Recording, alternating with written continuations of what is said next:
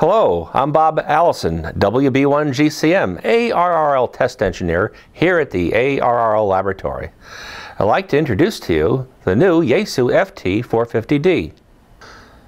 It's a 100 watt HF and 6 meter transceiver, just like the FT-450, but this one has some improvements over the older model. One of them is this tuning knob is a little bit beefier. Gone is the tuning dimple that was on the 450, but the 450D has a nice rubber grip to it here. Another improvement that is these this little feet under here. Yeah, that props up the front panel, and you can see the front a little bit better.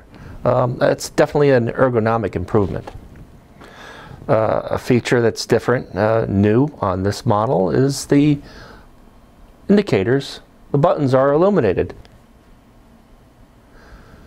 As you can see, you can clearly see each of the buttons and what they say, even in a room with the lights off.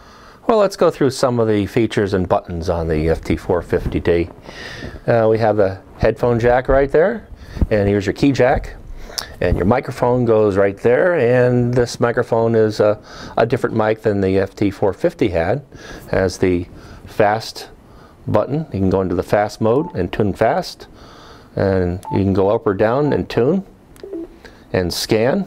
We'll go down, there we go, and stop. There's the power button.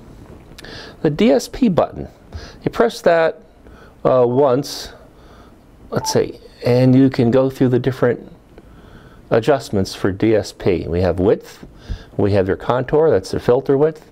Digital noise reduction can be adjusted here, and also the bandwidth of the DSP. So for instance, we can turn up the receiver a little bit. We're in the USB mode. Right there is a 3 kilohertz bandwidth. I can know, so that's the digital noise reduction. I'll go down one more. Here we go. That's a 3 kilohertz bandwidth. We'll go down to the next setting, which is 2.4. And then the other one is 1.8. So there's 3 settings for your filter for a single sideband. On CW, we'll change the mode. Let's see. I'll go down the other way. Here we go. Here's CW. We have 300 hertz, 500 hertz, and the other setting for CW is 2.4 kilohertz. So that gives you some flexibility. However, the filter bandwidth is not continuously adjustable. It has 3 specific settings, sideband and CW. The filter bandwidth for AM, by the way, is either 3, 6, or 9 kilohertz, and in the FM mode, 2.5 and 5 kilohertz. This next knob button, is the IPO. That's called the Intercept Point Optimizer. Really what that does, it throws in an attenuator a bit, but what it does, it improves third order IMD dynamic range and raises the intercept point. So if you have a really crowded band, you'll get better performance out of this transceiver by having the IPO on. We also have a attenuator here. That's a 20 dB attenuator. Noise blanketer, that's self-explanatory, AGC. We have fast, slow, automatic, and if you hold this button down, that turns the AGC off. For those of you who like to ride the RF gain, we'll turn that back on.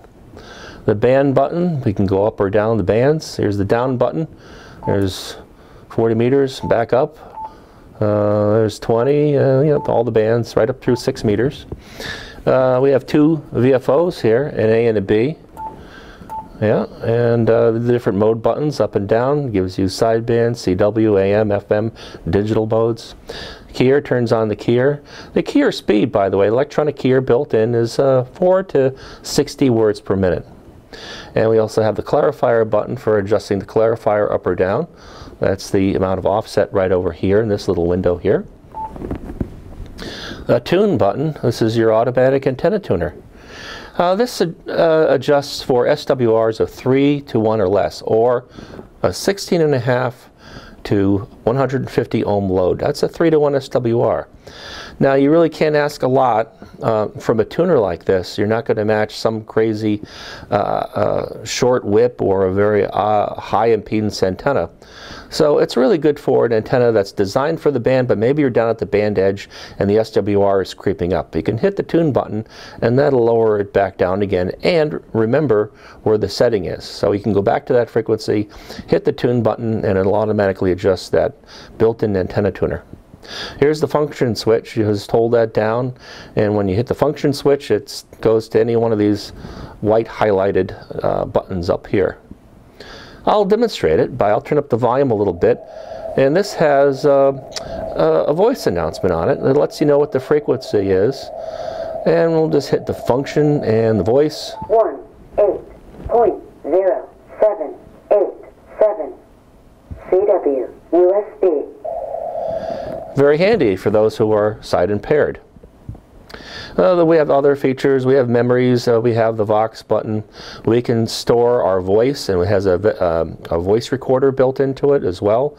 You can actually, this radio has a beacon mode, and you can set your text up ahead of time, put it in the beacon mode, and it'll automatically send that message over and over again.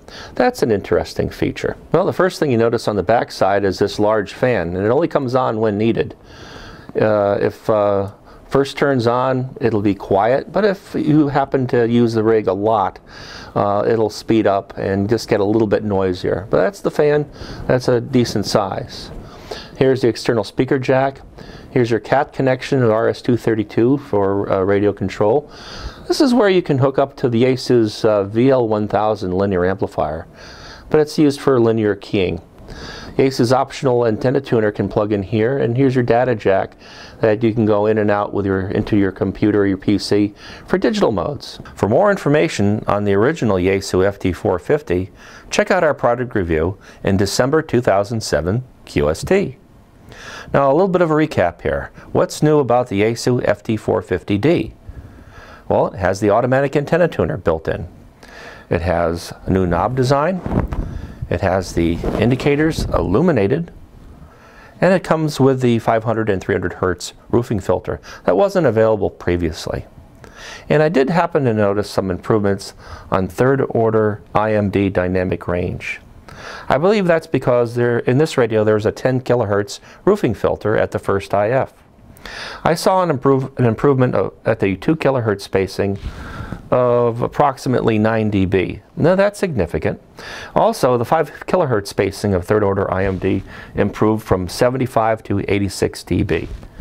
And the 20 kilohertz spacing with the preamp off was 97 dB.